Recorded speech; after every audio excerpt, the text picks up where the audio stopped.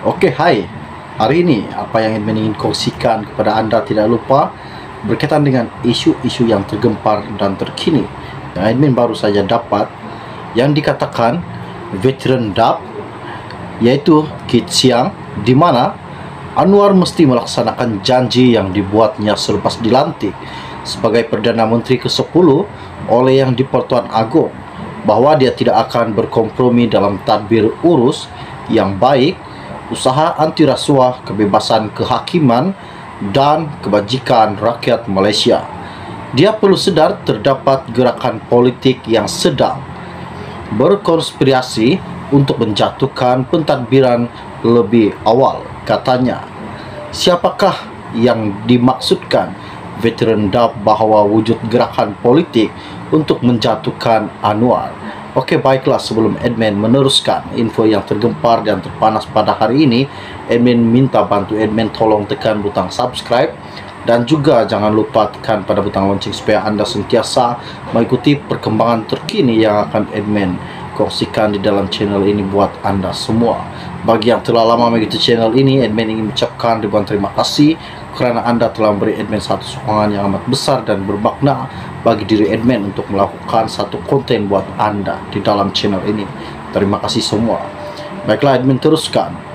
Terdapat gerakan politik yang sedang merancang untuk menjatuhkan kerajaan pimpinan campuran Pakatan Harapan PH dan Barisan Nasional BN dakwa Lim Kit Siang.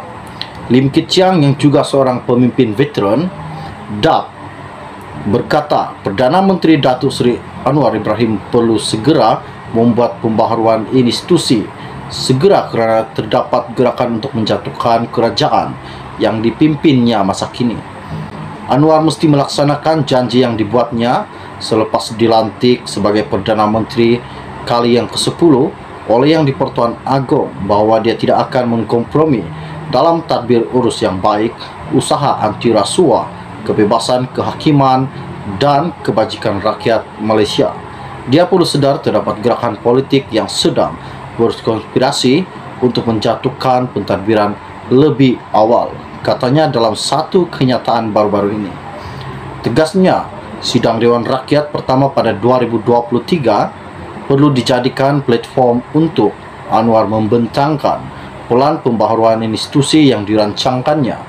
Dia perlu menjadikan mesyuarat Parlimen Februari 2023 sebagai sidang Dewan Rakyat yang paling penting dan bersejarah dalam tempoh 66 tahun Parlimen dengan memulakan beberapa siri reformasi institusi. Tambahnya, Kit Siang berkata bekas Perdana Menteri Tun Dr. Mahathir Mohamad telah terlepas peluang bersejarah untuk menjadikan Malaysia hebat semula, dan ini adalah kesilapan yang tidak sepatutnya diulangi oleh Datuk Seri Anwar Ibrahim pada masa kini. Walaupun kerajaan PH yang dipimpin Mahathir telah digulingkan secara tidak berperlembagaan dan tidak sah oleh konspirasi politik langka Sheraton, Mahathir tidak terlepas tanggungjawabnya sepenuhnya, tegasnya.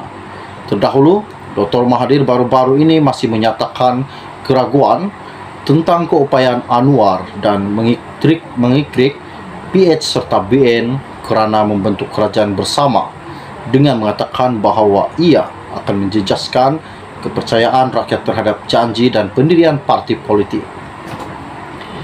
Kit Siang berkata bahawa Anwar harus menggunakan indeks persepsi rasuah CPI, Transparency International TI, sebagai satu penanda arus.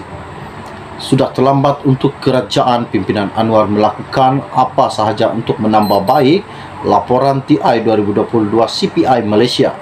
Tetapi kerajaan Anwar harus melakukan yang terbaik untuk memastikan laporan TI 2023 dan CPI Malaysia adalah yang terbaik untuk Malaysia. Ia mungkin lebih baik daripada laporan CPI ITI 2019 yang merupakan yang terbaik dalam 25 tahun sejak Transparency International memulakan siri CPI tahunnya pada 1995, katanya. Tegasnya, sidang Dewan Rakyat pertama pada 2023 perlu dijadikan platform untuk Anwar membentangkan pelan pembaharuan institusi yang dirancangkannya. Dia perlu menjadikan mesyuarat Parlimen Februari 2023 sebagai sidang Dewan Rakyat yang paling penting dan bersejarah dalam tempoh 66 tahun Parlimen dengan memulakan beberapa siri reformasi institusi. Tambahnya, Kit Siang berkata, bekas Perdana Menteri Tun Dr. Mahathir Mohamad telah terlepas peluang bersejarah untuk menjadikan Malaysia hebat semula, dan ini adalah kesilapan yang tidak sepatutnya diulangi oleh Datuk Seri Anwar Ibrahim pada masa kini.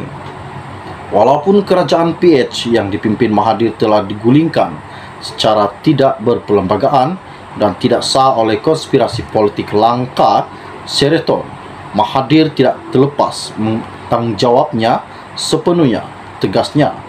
Terdahulu, Dr. Mahathir baru-baru ini masih menyatakan keraguan tentang keupayaan Anwar dan mengikrik PH serta BN kerana membentuk kerajaan bersama dengan mengatakan bahawa ia akan menjejaskan kepercayaan rakyat terhadap janji dan pendirian parti politik.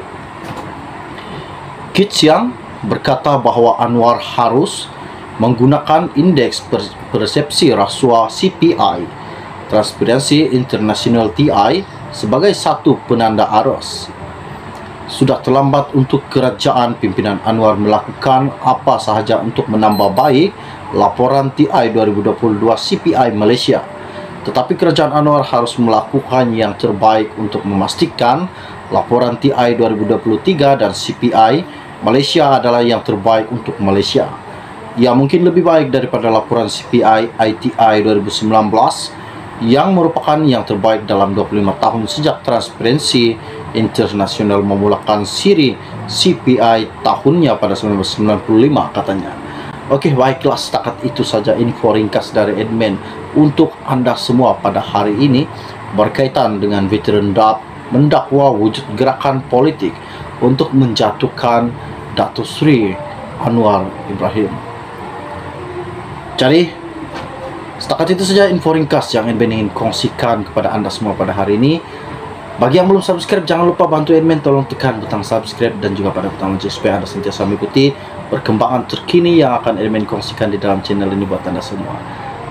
Setakat itu saja dari admin, info-info ringkas pada hari ini. Salam jumpa dan salam kenal. Bye-bye.